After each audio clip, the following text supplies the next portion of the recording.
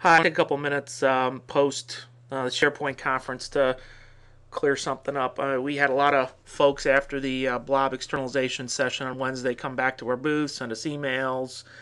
There's even a couple tweets flying around about how we weren't mentioned in the session as having an RBS provider. And the truth is, we've had an RBS provider for quite some time. We've actually been working with the folks that were presenting, so that's what was especially interesting for us.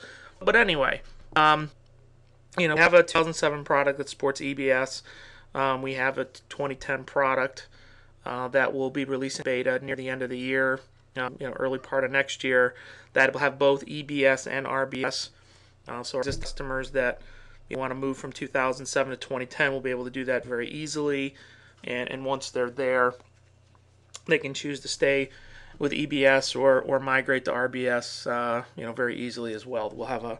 There is already in place a migration between the two. Like our 2007 product, 2010 product is all managed with inside central admin. All the licenses are managed. We use the same adapter framework, so the adapters that we have today, all of our on-premise and cloud adapters will work with our 2010 product as well. Just to note, the EBS provider is off for the purposes of this demonstration. I want everybody to see that we are in fact using RBS and not EBS to externalize the content.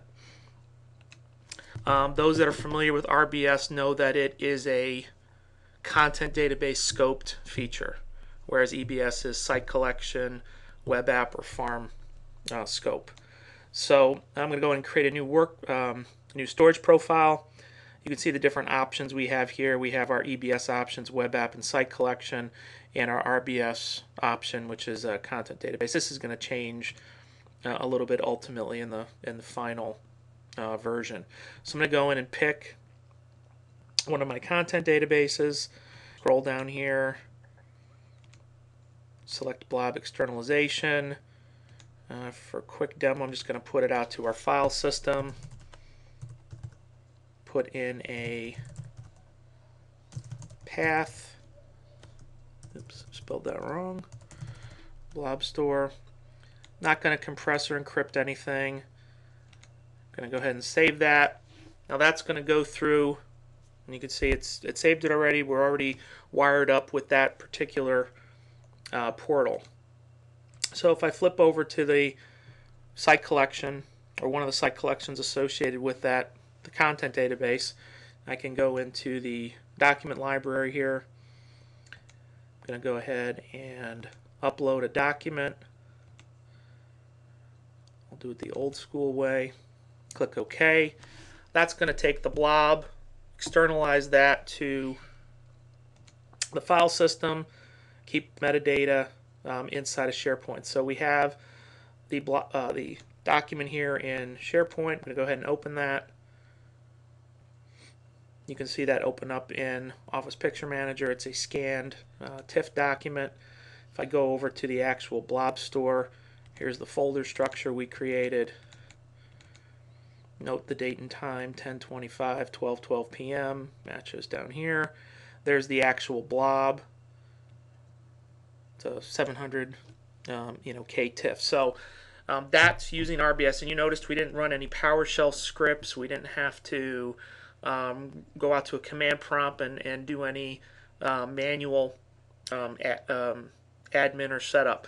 Like our 2007 product, we handle all of that heavy lifting underneath the covers when you actually create the storage profile. So when I hit save on that storage profile, it went out and did all of that underneath the covers. There'll be a lot of new stuff in our 2010 product. We're going to have some additional adapters. We're going to have a couple standards-based adapters that are coming out. I'm not going to say too much about that now. There'll be a lot of new capabilities. We're going to do some policy-based storage management to really enable some robust tiered storage scenarios. There'll be some other things around geo-replication, geolocation. Again, not going to get into all the details on this quick video. I just wanted to make sure that everybody knew that we do in fact have an RBS provider. I've had one for quite some time.